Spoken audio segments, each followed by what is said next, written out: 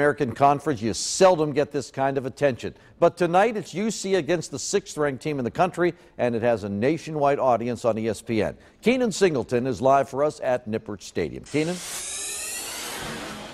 Now, John, a year ago, Cincinnati entered the year as the favorite to win the American Athletic Conference. But it was a loss to tonight's opponent, the 6th-ranked Houston Cougars, that dashed those dreams. Now, tonight, of course, UC hopes to return the favor. Houston, now the conference favorite in 2016, and also a dark horse playoff pick. The Houston Cougars, of course, the first team in nearly a decade to come here to Nippert Stadium as a top 10 opponent.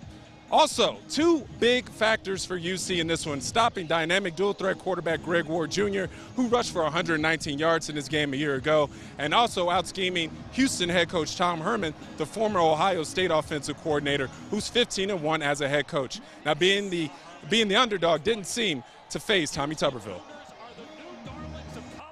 I ain't looked at the prognosticators, but I would be amazed if we're predicted to win the game. But we are playing at home. We're excited to play in front of our fans. Thursday night should be a huge game for our university.